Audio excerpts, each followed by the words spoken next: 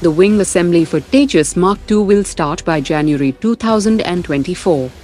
The Mumbai police has announced that flying of drones, remote-controlled micro-light aircraft, paragliders and hang gliders over the city will be banned till the 18th of January.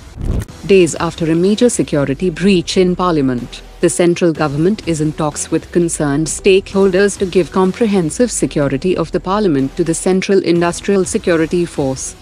French President Emmanuel Macron will serve as the chief guest at India's Republic Day celebrations in 2024, after the US President Joe Biden expressed his inability to visit New Delhi. A contract employee working at Kochi Shipyard Limited has been apprehended for disseminating sensitive information, including videos and photographs of crucial components of a Navy ship under construction at the shipyard via social media.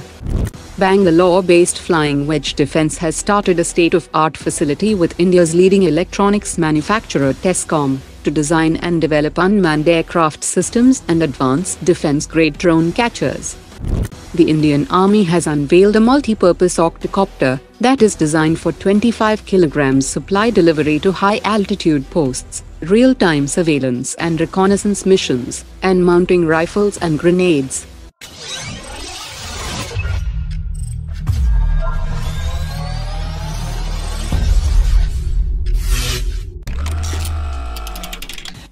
The Parliamentary Standing Committee on Defence has suggested contingency plans in case of further delays with the MRFA procurement process, and has advised the government to consider alternative option of direct purchase of fifth-generation fighter jets.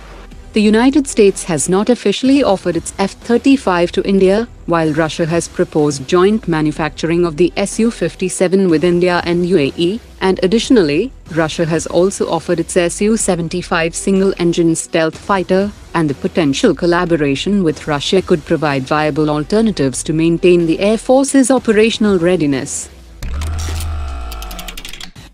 Apart from 26 Rafale marine fighter jets, India has also received price bids from France for 3 additional Scorpene-class conventional submarines. Mazagon Dock Shipbuilders has submitted its commercial offer for 3 more Scorpene submarines on 11 December, but the commercial offer from Mazagon will be opened after the internal cost benchmarking is complete by Costing Committee.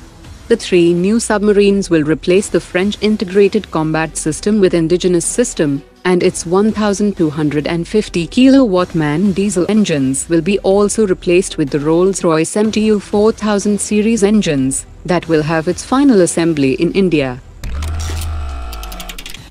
Technical issues have emerged in the retrofitted fuel tanks on the newly upgraded Mig-29 fighter jets that are located behind the cockpit.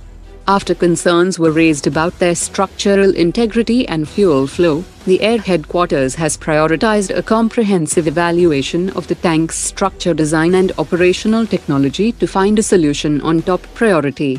Air Force's Base Repair Depot is leading the investigation in collaboration with Hindustan Aeronautics, and private industry expertise may be brought in to expedite the process.